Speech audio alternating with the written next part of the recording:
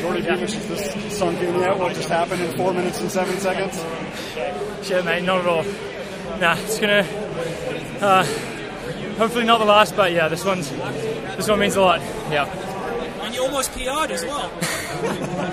Yeah, a 4:06 PR. That must be the slowest PR of all time for a mile winner.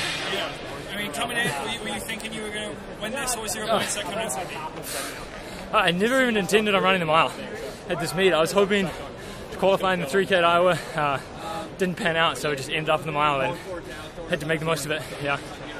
But like once you got in, once you were committed to running it here, what were you thinking coming into this meet? I was feeling pretty good. I mean, I was coming off an injury like 3 weeks ago, and coming my first workout back off that, I was running 400s in like 67, so didn't exactly feel like a miler.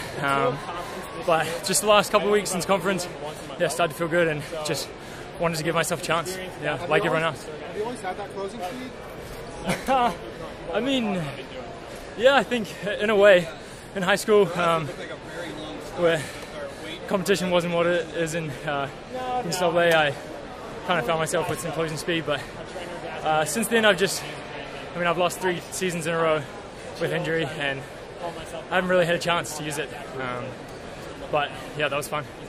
What was the injury that you had? You said 3 weeks ago that you were injured. What was it? Actually, the morning I qualified in the mile, I found out I had just stress reaction type thing in my second metatarsal. It had swollen up a lot. So I took 3 weeks off after that. The only run I did on the ground was the Iowa State 3K in 3 weeks. But fortunately, it came right at the perfect moment.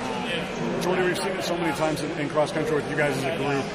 Everybody collectively getting ready to run for each other. But I mean, obviously, this is a different animal, right? It's just you out there. But I mean, obviously, I know that you're still running for those guys and for NAU. So what does this mean to add this chapter to what you guys have accomplished the past few years? Yeah, I mean, indoor and outdoor. Obviously, it looks more like an individual sport, but no, shit, it's absolutely not. I couldn't do it without the support of my boys back in Flagstaff, and hopefully I did them proud today. And what is it about just Coach Smith and the staff and the culture that just gets you guys so calm for races like this, right? A lot of people are just coming in here freaking out like the worst possible scenario can happen, and you guys are like, why not the best case scenario? Yeah, I mean, it's just full 100% support from our coaching staff. Me and Mike Smith have been through some pretty serious setbacks, me personally, and it's been a lot to come through, but shit, I'm so grateful to be part of what he's doing at NAU. It means a lot. So what was the biggest setback you guys I mean, where do I start? This is my 11th season as a lumberjack, and I've been injured in all 11 of them, maybe 5 of them season ending. Yes, this means a lot to be running. Yeah. What did Mike say to you after the race? What did he say? He just said he told me before the race, just trust your instincts. And he told me afterwards that I did just that, and I knew what to do. Yeah, I think he's pretty stoked. And when you qualified, were you specifically trying, like, hey, I'm going to try and hit a qualifier for NCAAs, or was that just running the mile for fun, or what were you doing? No, I mean, we made a conscious effort to make it fast. We had a pacemaker from just a runner in flag, which is very good of him.